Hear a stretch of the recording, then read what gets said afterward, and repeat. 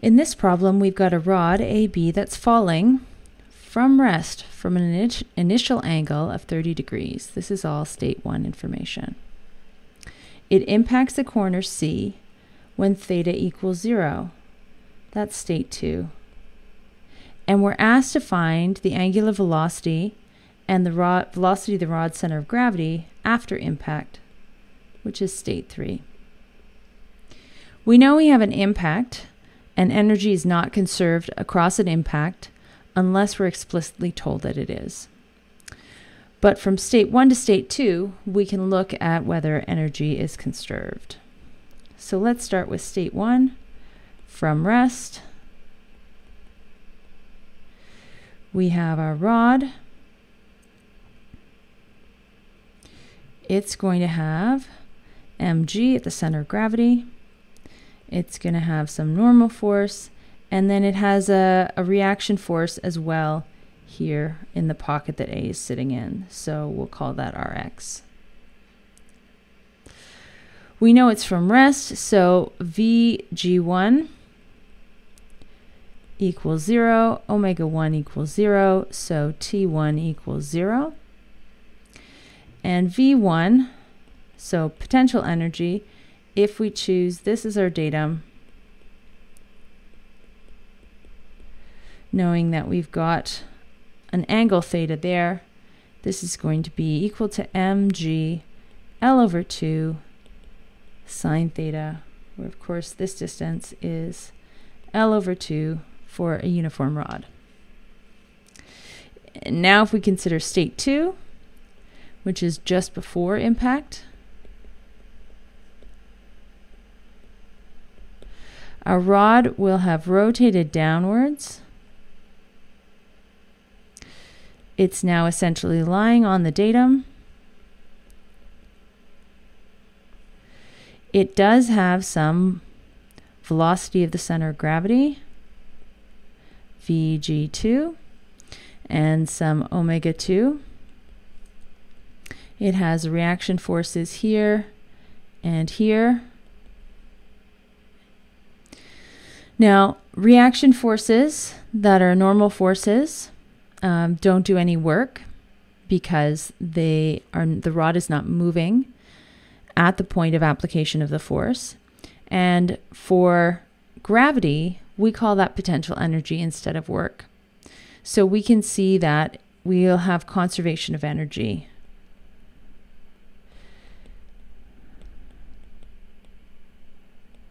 From state 1 to 2, because there are no non-conservative forces. So let's find the energy at state 2. We can see that V2 equals 0. The center of gravity goes right through the datum.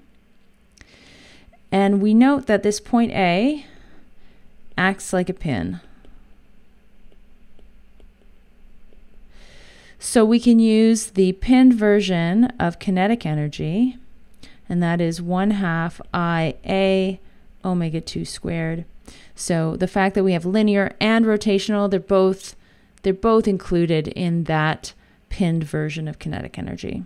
So let's write that as 1/2. We're going to have 1/3 m big L squared omega 2 squared, or 1/6 m L squared omega 2 squared. If we have conservation of energy, we can write T1 plus V1 equals T2 plus V2. We know T1 is 0, V2 is 0, and we get mg L over 2 sine theta equals 1/6 m L squared omega 2 squared. M's cancel, one of the L's cancel. We can cancel the 2 and make that a 3, and we get g sine theta equals 1/3 L omega 2 squared.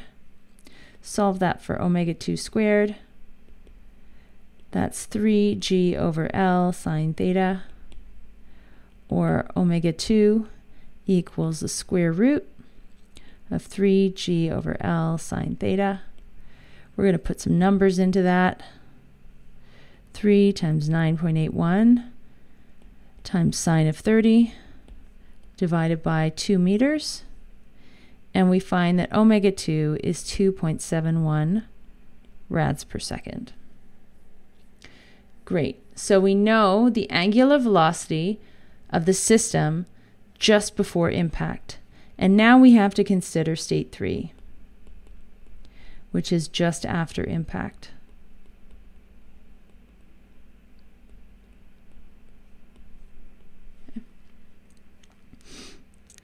So let's draw out state 3. The rod is essentially in the same position. It still has this mg. It'll have some reaction forces here. But most importantly, at C, it will have a very large impact force. And then we expect it to be going, to start rotating this way after impact, and to have some velocity at the center of gravity 3 after impact in that direction. So we can assume, because that impact force is so large over a very short time, that the integral of weight or any other force in our problem, dt, is going to be much less than the impact force. And so we can say that angular momentum is conserved about C only. So if every other force is negligible, the impact force is the only one that's really going to affect how this thing moves after impact. Then we can say angular momentum is conserved at the point only where that force has no moment arm. So that is from state 2 to 3. So we're going to find our angular momentum about C for state 2. Recall that state 2 looked like this. We had omega 2, and we had a velocity of the center of gravity for state 2 in this direction. That's at G, and then we want to find it about C. We can write for state 3, we've got velocity at the center of gravity here, and we've got omega 3 in this direction. And again, we're concerned about state C. Now we are given in the problem a coefficient of restitution. So we can write that as E is the velocity separation over the closing velocity. Because our point C is part of the ground, it won't move. We can say that V C3 in the y direction, so it has to be the velocity at the point of impact along the line of impact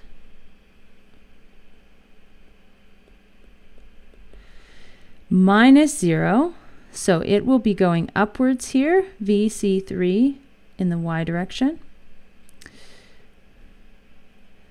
over 0 minus, and now we've got VC2 in the y direction there, a negative VC2y, because it's going downwards, so we're considering the velocities in the same direction if this is the positive direction of the line of impact.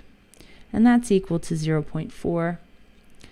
So we get that VC3y equals 0.4 VC2y. You can see immediately there's a loss of energy, because if we had perfectly elastic impact, VC3y would equal VC2y, but now it is 60% less. This is going to be equation 1. Great. Now we want to find the angular momentum about state 2 for C. C is not a pin or a center of gravity. So we have to write out the longer version. I'm going to go with IC omega 2 plus R G with respect to C cross MVC 2. Why am I using the C's here instead of the G's? Because we know something about the relationship of velocity at point C.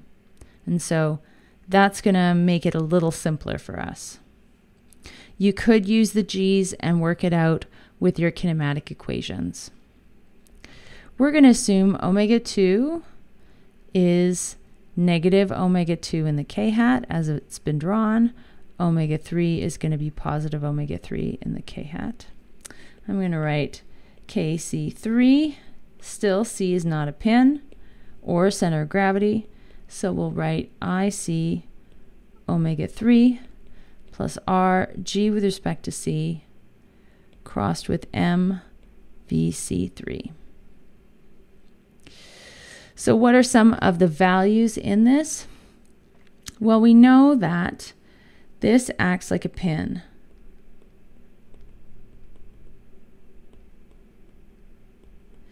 And we know the distance from A to C. RC with respect to A is B in the I-hat direction. So using fixed rotation equation, VC2 is going to be minus B omega 2 in the J-hat. Okay. We also know that VC3,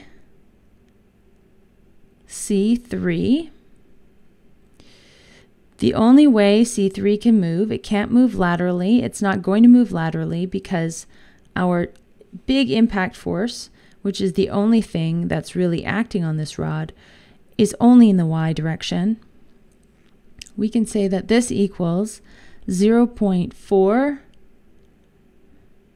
VC2 in the J-hat, where VC2 is the magnitude, and that's going to equal 0.4 B omega 2 in the J-hat. So we're getting this from our E equation. We can further say R G with respect to C is B minus L over 2. So this distance is B, and this distance is L over 2. B minus L over 2 in the minus I-hat. So our vector is going to go this direction, RG with respect to C. And then we've got to know something about IC.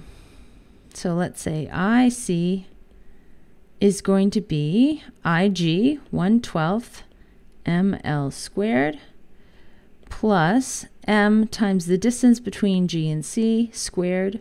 That's going to be B minus L over 2 squared.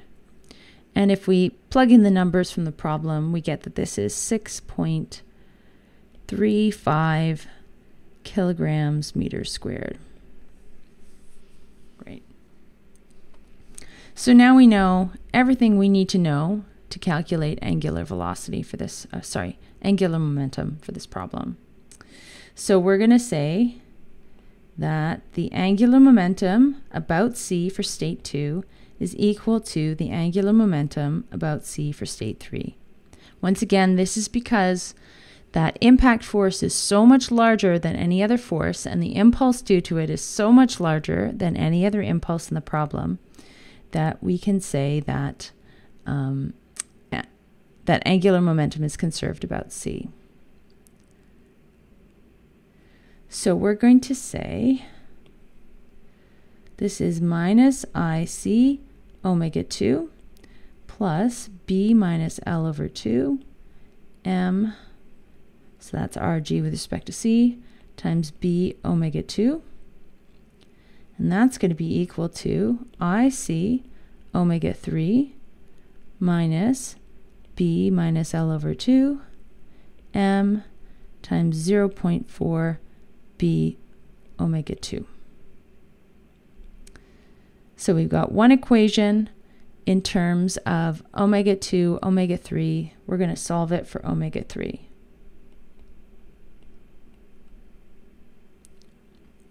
So we separate omega 3, IC omega 3 equals IC omega 2 plus B minus L over 2, MB omega 2, 1 plus 0.4. We can rearrange that so we get omega 3 equals minus 1 plus B minus L over 2 over IC times MB 1.4 all times omega 2. And we can put some numbers into that. So it's minus 1 plus, we've got 1.3 minus 1 meters over 6.35 kilograms meters squared times 15 kilograms times 1.3 meters times 1.4 times the omega 2 we already found using work energy, 2.71 rads per second. And that gives us an omega 3 of 0.785 rads per second in the k-hat. So you can see this is omega 2. The omega 3 is much less than omega 2. Again, we're seeing that loss of energy across the impact. And the last part is to find VG3.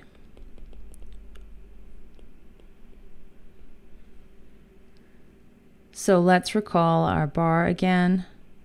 In state 3, we've got omega 3.